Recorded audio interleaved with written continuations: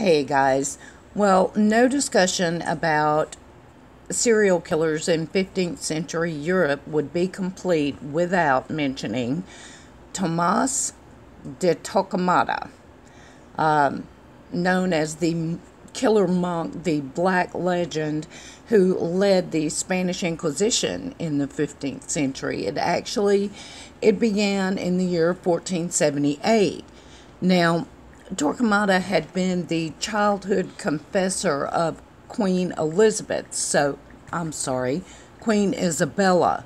So he was pretty much allowed to do just whatever he wanted to do. Pope Sixtus IV tried to stop the Inquisition, and King Ferdinand threatened to withdraw the Spanish troops that were protecting Rome at that time. And the Turks were a great threat to Rome, so the Pope wavered and allowed them to continue.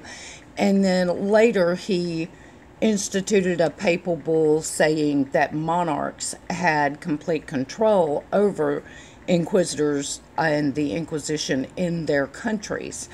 And Torquemada had complete pull with King Ferdinand and Queen Isabella at one point when they went against him because the Jews had offered them a very large sum of money in order to be safe in that country.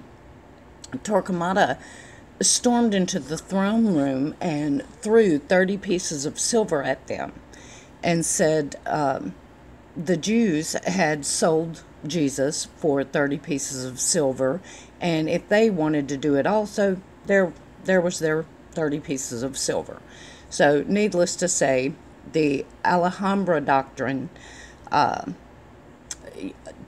was definitely a big supporter of that. And in the year 1492, which is the same year Columbus landed on the shores of America, in the year 1492, all of the Jews were expelled from Spain, which actually that was probably better for them, because between the years 1478 and 1492, Torquemada put so many of them to death by so many heinous methods. There is no accurate count of it. Many of them were burned alive, and if he felt particularly generous, he would burn them with green wood so that they would choke to death on the smoke before they actually burned. And sometimes he would be generous enough to strangle them before he set them on fire. And that was only one of the methods. And even if you escaped that and you weren't burnt, an effigy of you was burnt in your place. So, I mean, he would not be denied seeing them in the fire. And heretics also. Anyone who did not agree with what the Roman Catholic Church was teaching was automatically a heretic, and they were burned. And they would interrogate people for hours and hours and hours until they would confess to some little, sin, so that thinking that they would be released. This is the same kind of interrogation tactics that exist today.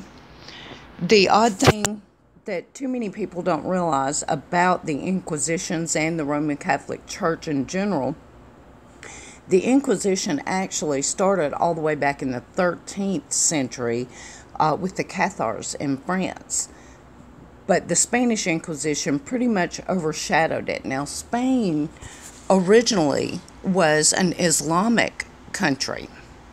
And then it was later, when the Inquisition came about, there were Muslims, Jews, and Christians.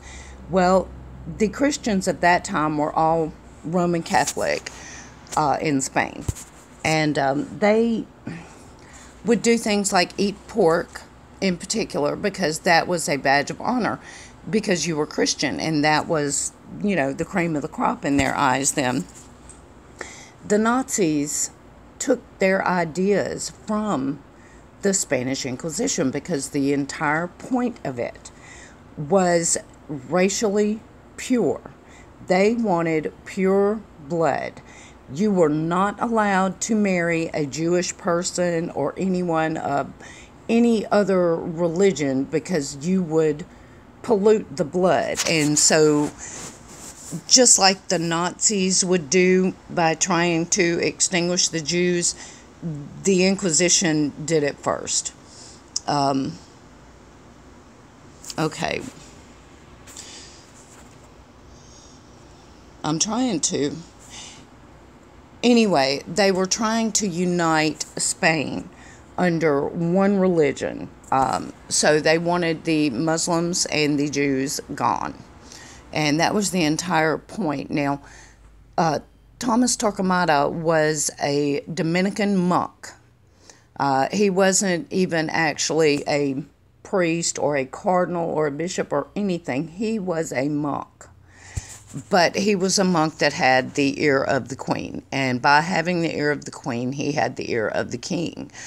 So he was allowed to just torture people until they died or until they wanted to die. And he actually had a 15-year-old girl stripped and whipped until she agreed to testify against her own mother.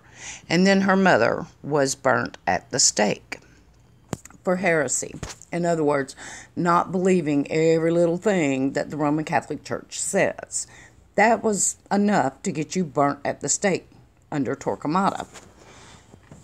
So, like I said, no presentation on 15th century Europe serial killers would ever be complete without mentioning him.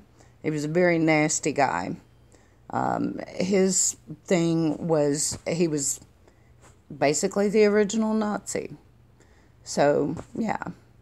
Anyway, you guys don't forget to like and subscribe, and y'all have a good night.